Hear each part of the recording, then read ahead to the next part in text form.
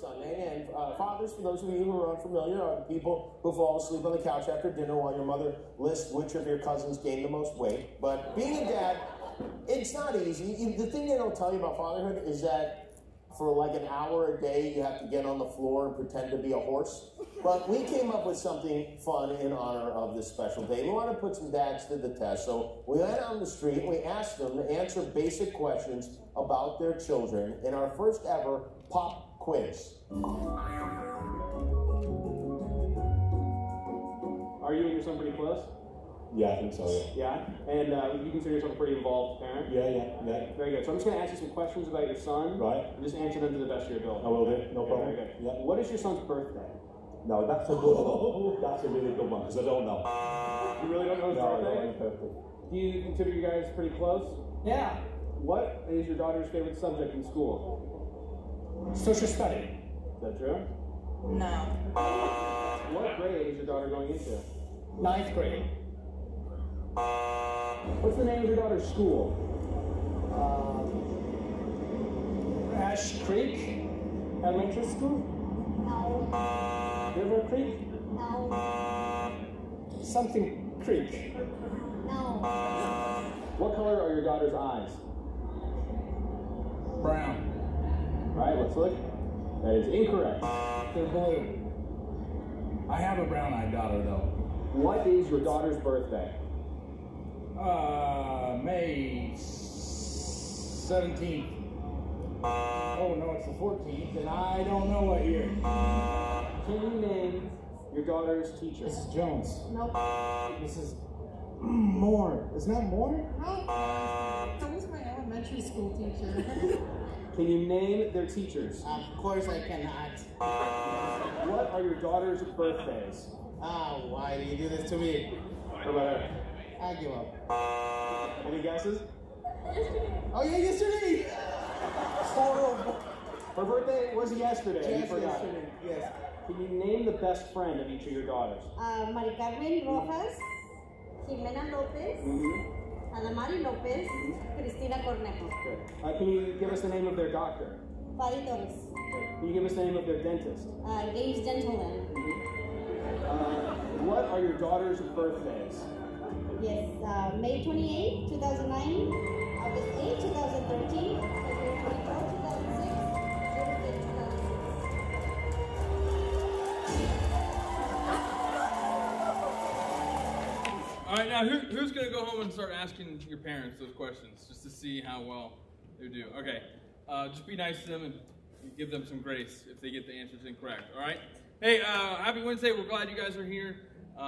Excited for tonight. Just a few announcements for you. First of all, if you're interested in helping out with the worship band or you're doing more that way or helping out with AV, come talk to myself or Boncha or Joey afterwards. We'd love just to have that conversation with you. A couple other things. Remember, Sunday morning we have a class now at 10:30 that meets down here in the student space, so we would love to see you then.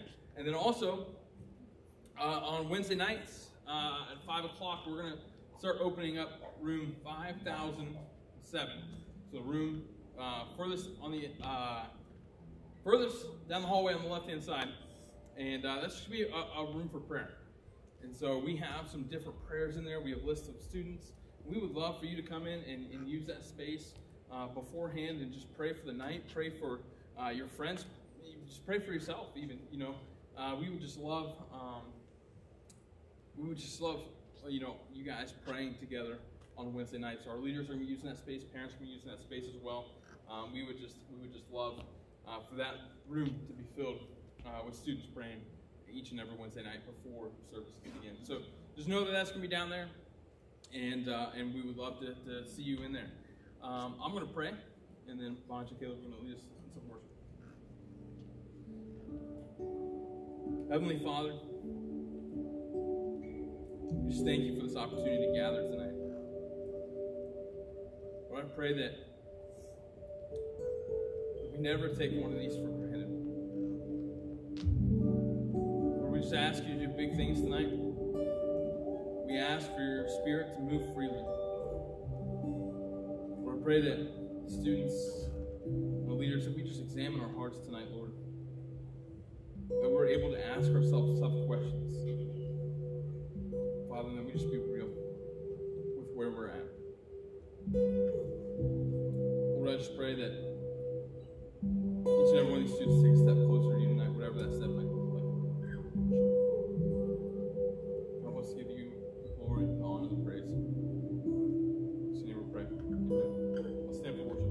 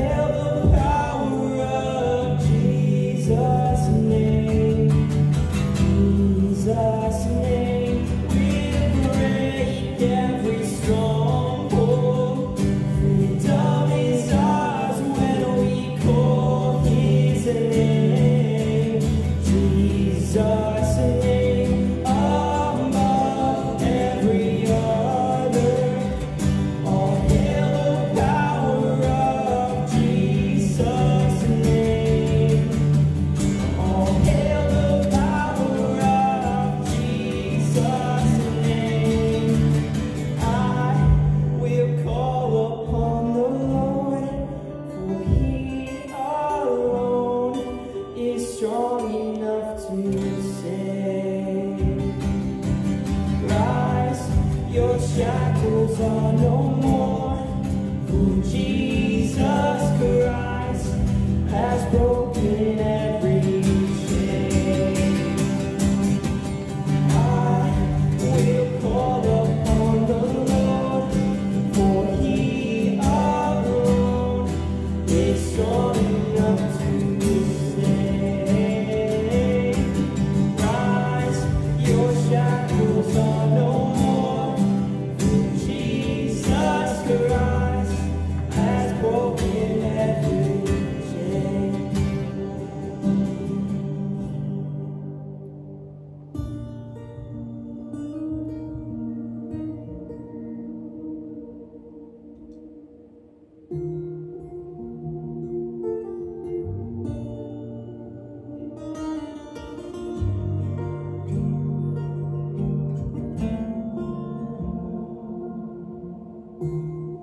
We see what you can do, oh God of wonders. Your power has no end. The things you've done before, in greater measure, you will do again. 'Cause there's no reason why you can't break through, no mountain you can move, all things are possible.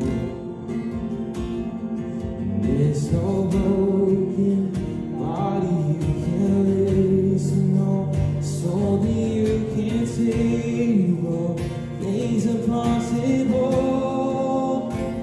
In the darkest night, you can light it up. You can light it up. Oh God of revival, let hope arise. Death is overcome, you've already won. Oh God of revival,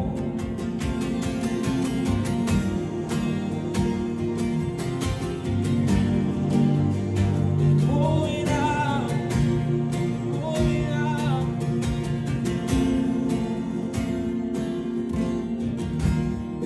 You rose in victory, and now you see Him forever on the throne. So I should not fear when you defeated. I will trust in the Lord. There's no reason why you can't break through, no mountain you can move, all things are possible.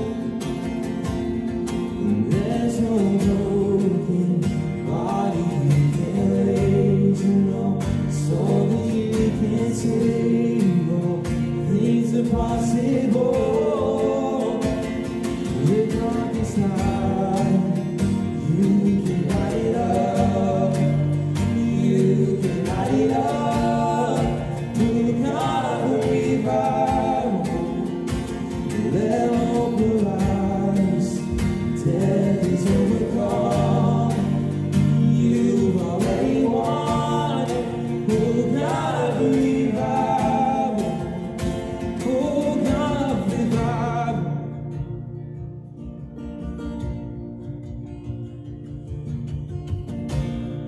Come awaken your people, come awaken your city. Oh God of revival, pour it out, pour it out. Every stronghold will crumble, even chains hit the ground. Oh God of revival, pour it out, pour it out. Come awaken your people, come awaken your city. Oh God of revival, pour it out, pour it out. Every stronghold will crumble, I hear the chains hit the ground. Oh God of revival, pour it out, pour it out. Oh, the darkest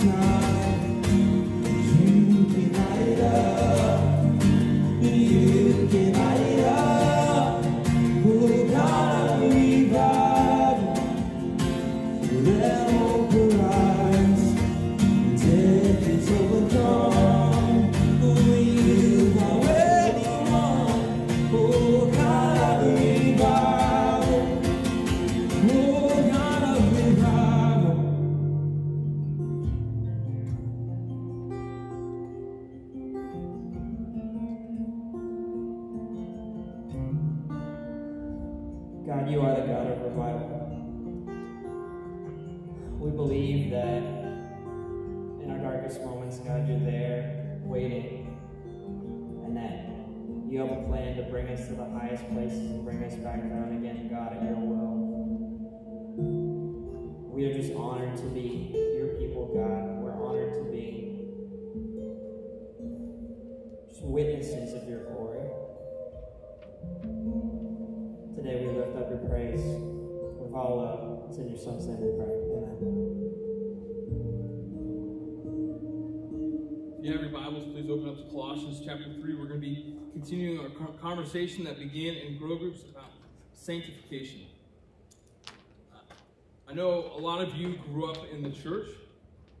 I grew up in the church as well, and I don't know if you had a similar experience as I did, which was, saying the sinner's prayer at a young age, but not, maybe fully understanding what all that was. And so, I don't know if you did this as well, but over the course of about, the next maybe 10 years, I approximately said the sinner's prayer about 38 times.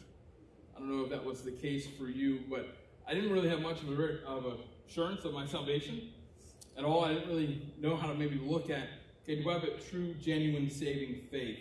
And now looking back on it, I don't know if I did at that time, but another thing that was really big around that time period was this, not necessarily phenomenon, but this series of books and movies that was super popular called the Left Behind series. Have any of you ever heard of that? Okay, that scared me to death. All right, I read all the books for the teenage, because they have a teenage type one, the Left Behind series for teens. And so I read all those books. My mom bought me all of them, and it really, really messed up my eschatology, end times theology. But anyways, that's a conversation for another time. I was scared to death that I was going to be left behind during the rapture. Okay, and I fully blame it on that series of books and that movie. But I was worried. I was scared. So because of that, I said the sinner's prayer all the time, just to make sure, just to double check. I wanted to be good. I wanted to be good. It wasn't because I wanted to be following Christ. It's because I was worried that I would get left behind, that the rapture would happen and I would not be with Jesus, or that I would die and not be in heaven. And so that shaped what I viewed, or how I viewed my salvation for years. And something that did not shape that was being made like Christ in this process of sanctification and growing to be made like him after placing the faith and trust in him as your Lord and Savior. That just wasn't happening in my life. And so we're continuing this conversation where we're going to be reading it in Colossians chapter 3. And so let's look at what Paul writes here in Colossians about this process of sanctification and about growing to be made like Christ after you place your faith and trust in Jesus Christ, your Lord and Savior. Because I think it's a big indicator when we look at our lives and we ask ourselves the question, do I have a true and genuine saving faith? And that's a question we all need to be asking ourselves. Not because maybe we're unsure and we don't have maybe an insurance, but making sure that it's genuine. That we're not being deceived, that we're not deceiving ourselves. Or that we're not just faking it because we know the right answers because we grew up in church. Let's look at Colossians 3, beginning in verse 1. So if you have been raised with Christ, seek the things above, where Christ is seated at the right hand of God. Set your mind on things above, not on earthly things. For you died, and your life is hidden with Christ in God. When Christ, who is your life, appears, then you also will appear with him in glory. The second word that we see here in verse 1 is so important to this entire text. And that word is if. That's a small word in the sense that it's 2 letters. My son is learning learning letters because we're gonna send them to a school next year, and like a preschool. And so, you learn letters and things like that. So he's always asking, hey, what does this word start with? What letter does this word start with? So I'm constantly doing that and trying to teach him some of these 2-letter words. And that's a 2-letter word right there. But that's an incredibly important word for this entire text because it all depends, everything that follows this depends on that word. If. It all depends on this word. If you have been raised with Christ. If you have not been raised with Christ, the rest of that text does not apply to you. But this is to those of you who would say that you have been raised with Christ. You have placed your faith and trust in Jesus Christ as your Lord and Savior. The old ways of life are gone and have been buried. And you have been raised with Christ. You have been made new. That word is so important to this text. So, I'm going to ask you, that word if right there, does this text apply to you? Have you placed your faith and trust in Jesus Christ as your Lord and Savior? Have you said, I can't do this on my own. I can't live for the things of this world. Have you turned from those things? And have you turned towards Him? You have to answer that question for yourself. And you need to be real. You need to be honest with that too. Before you can look and continue on in that text. So think about that question. Last week Brad was talking about holiness. And he was saying how if you're not growing in holiness, if you're not growing and being made like Christ, you really need to ask yourself about your salvation experience.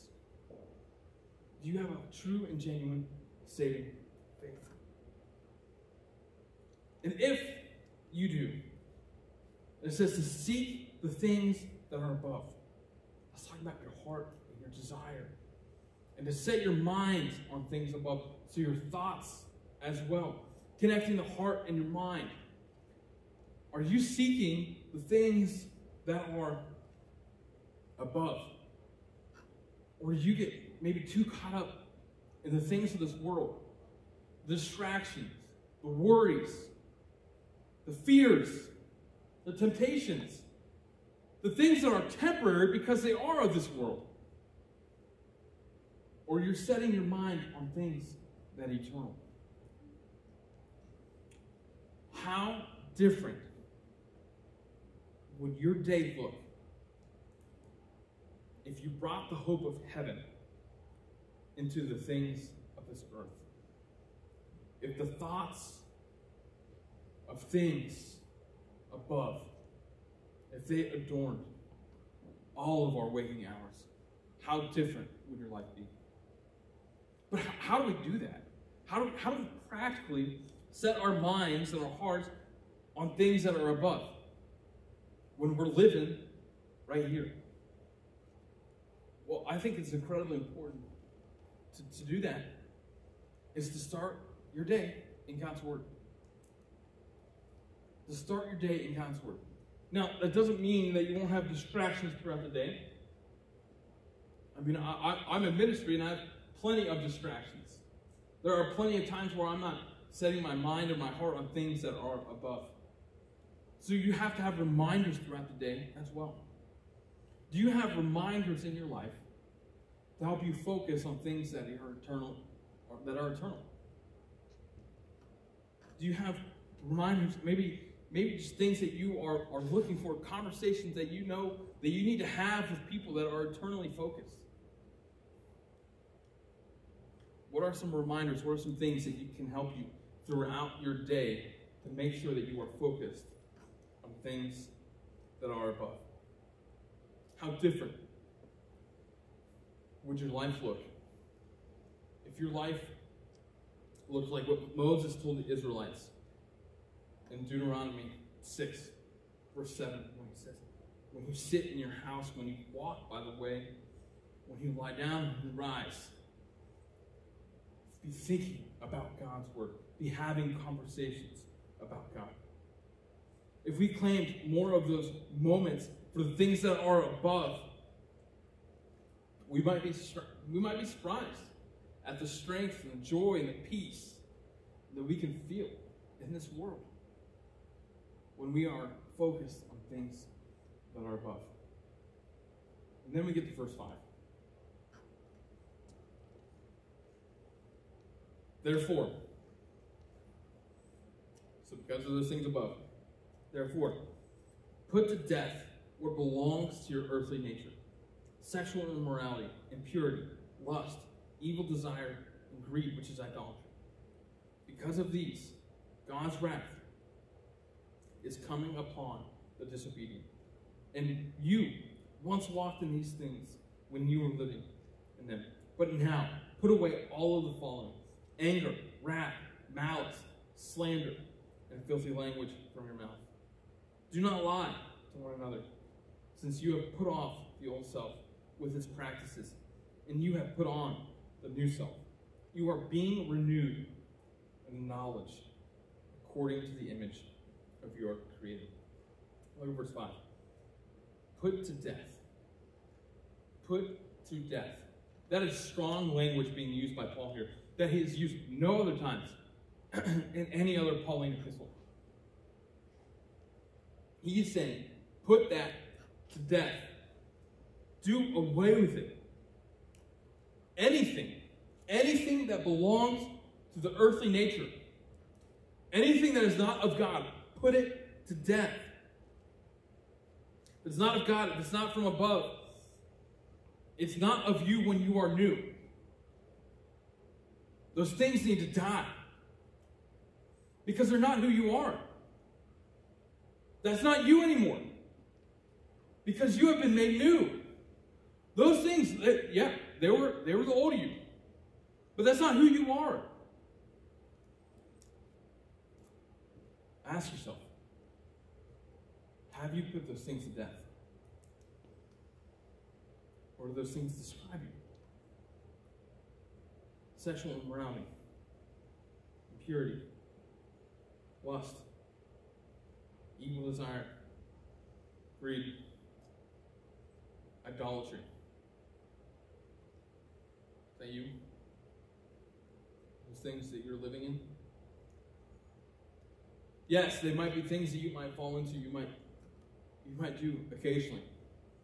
But there's a difference between occasional sin and habitual sin. Or living or walking in those sins, as we see described in other places in the Bible.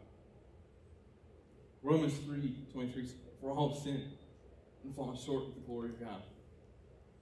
In this process of sanctification, being made like Christ, even when you are made new, when you place your faith and trust in Jesus Christ, your Lord and Savior, made new, you will still sin. You will still fall short of the glory of God. You are not going to be perfected on this side of glory. But are those things that you're living and you're walking, because they need to be put to death. Verse 7 says, you once walked in these things when you were living in them. Remember, those made up your old life. That's what you did. Because you didn't know better. That's who you were before Christ. Those things describe you. And maybe think about it. If you know that you placed your faith and trust in Jesus Christ, remember what it was like before you made that decision. What was your life like? They made up your life. I love how John Newton describes this. John Newton is an old theologian who's super dead, living like the 1700s. He once wrote, I'm not what I might be. I'm not what I ought to be. I'm not what I wish to be. I'm not what I hope to be. But thank God, I'm not where I once was. And I can say that with great also. By the grace of God, I am what I am. Thank God, I'm not who I was. Do you feel that way? Are you different now than you were before you placed your faith and trust in Jesus Christ, your Lord and Savior? This passage talks about your old self and your new self. Is there a difference in your life between the two of those? Or are you the same person and doing the same things that you were doing before you said you gave your life to Christ? Better yet, let me ask you this. What makes you different than your friends that are non-believers? Is there a difference? The difference that you come here on Wednesday nights? Is that the only difference? Maybe sometimes on Sunday mornings? Or is your lifestyle completely different? Not just are you moral, but has Christ changed your life? Is there a difference in the you now and the old you? We see these descriptions. Like in verse 8. In verse 8 you see, but now, put away all the following: anger, wrath, malice, slander, and filthy language from your mouth. Verse 9, do not lie to one another, since you have put off the old self.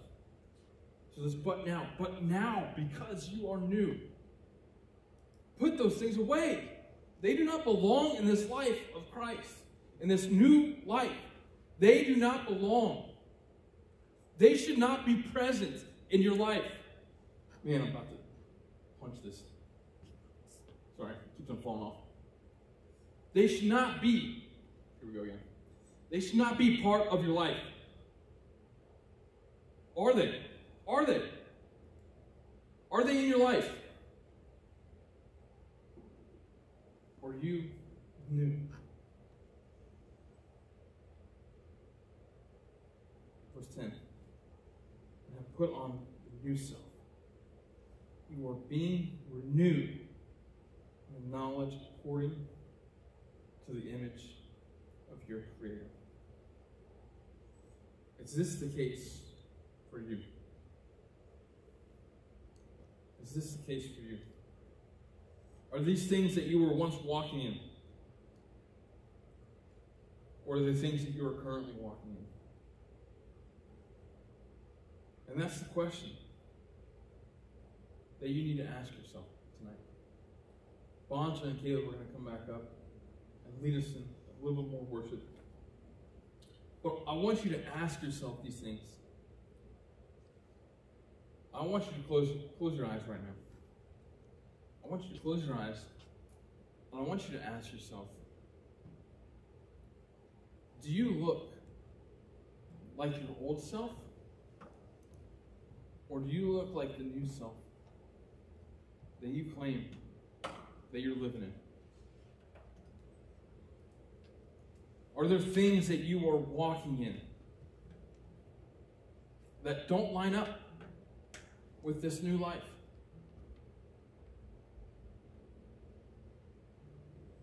Are you different?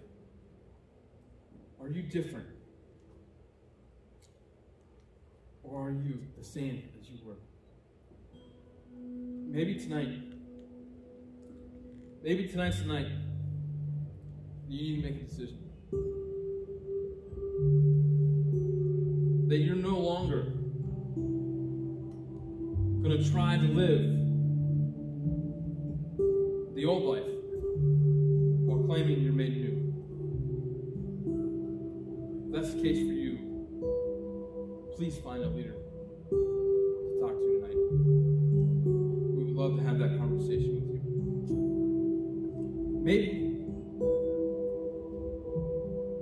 Maybe you've never made that decision before. And you feel like the Lord is stirring your heart.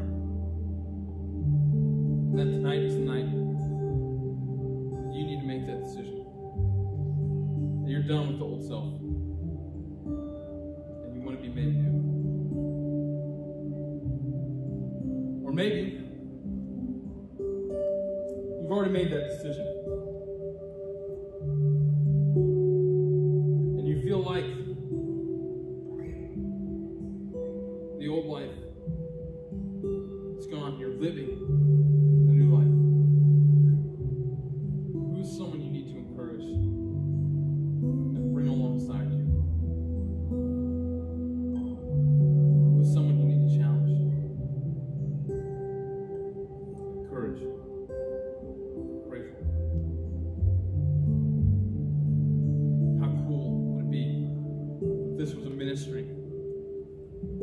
students who are done living the old life. We're ready to live the new life. And we're encouraging each other and challenging each other along the way. Let's pray. God, we thank you. We thank you for your mercy and your grace and your forgiveness, because we deserve none of this. Or we do not deserve to be made new. Yet you love us. You offered this free gift to us. Father, I pray that these students are not students who claim that they're new, yet living in the old. Lord, that they have a true, genuine, saving faith, and that they live a new way because of it. I pray that the students in here encourage and challenge other students as well, and bring them alongside where they're at. Father, help us to love you more. Help us to know that this is not something that we can just do on our own, but it's only by you, through your grace and faith. We love you, Lord. Thank you for your love for us. In your name we pray. Amen. Let's stand.